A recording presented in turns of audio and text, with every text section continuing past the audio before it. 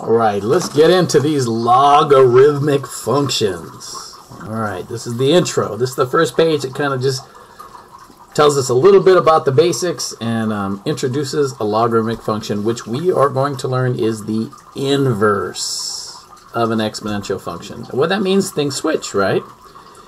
If we have an exponential function, and here's one of those common like exponential function we've seen with a base of b and a power of x, right?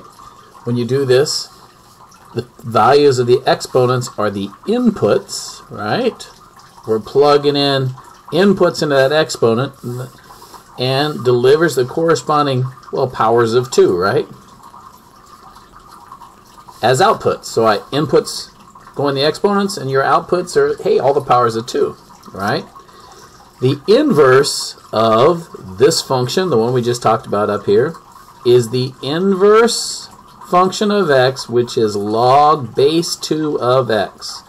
The logarithm with base 2 of x, or log base 2 of x. That's how you say it. Your base is there, just as your base was here. Your base doesn't change. What changes is the inputs and the outputs. Alright?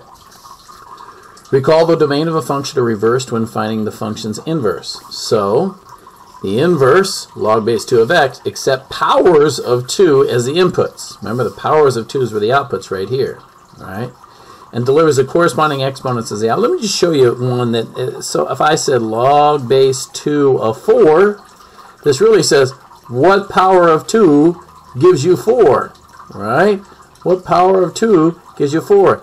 My input is now the old output, and my output is now the power.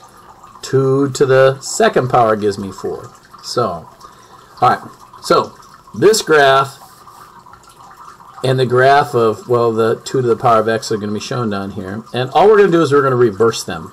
Alright, we're going to reverse these points to get it. So this 3 to the 8, 2 to the third power is 8. Log base 8, log base 2 of 8 is 3. And we're just reversing 3, 8 to 8, 3. Log base 2 of 4 is 2. Of 4 is 2. Log base 2 of 2 is 1. And so on. This 0, 1 is going to turn into 1, 0. This negative 1, 1.5 is going to be 0.5, negative 1. This negative 2 and 1/4 is going to turn into, well, 1/4 and negative 2. And let's go ahead and graph that. We can see some stuff has changed, right? The asymptote used to be y equals 0. Well, if you look at this, our asymptote is now x equals 0, right? The domain used to go forever and the range didn't. But look, my range now goes forever. I go down forever and up forever. So it's negative infinity to infinity. And my domain, now my x values are limited. It only goes down to 0 and up to infinity. Let me move that on here so you can see it a little better. Alright. Now, so, let's reverse those. I'm going to put, and notice that this used to be 3, 8. Now my input is the power of 2. And to get it, you say, hey, what power of 2 gives you 8? The third power of 2 gives you 8. What power of 2 gives you 4? The second power of 2 gives you 4. What power of 2 gives you 2? Well, 2 to the first power is 2. Right? What power of 2 gives you 1? Well, 2 to the 0 power. And we can see all these, right? 1, 0. Right? This is 2, 1. This is 4, 2. So, and let's just reverse those. We have, well, what power of 2 gives you 1/2?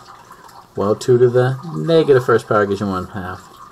What power of 2? Oh, I didn't plug that in right. Look at me. That should have been a 4. I should have been plugging in what they gave me, and I didn't. I kind of went backwards through here.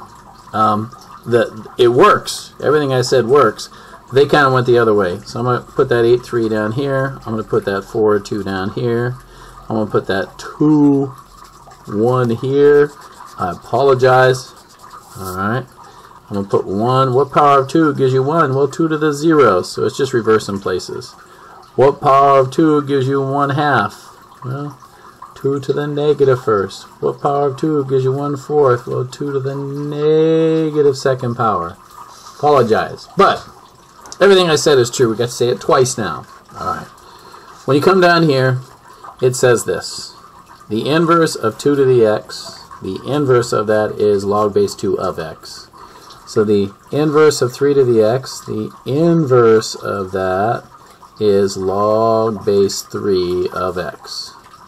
The inverse of this, the inverse, right, of 6x is log base 6 of x. The inverse of this, I'll write it, inverse of that is log base 3/2, right, of x.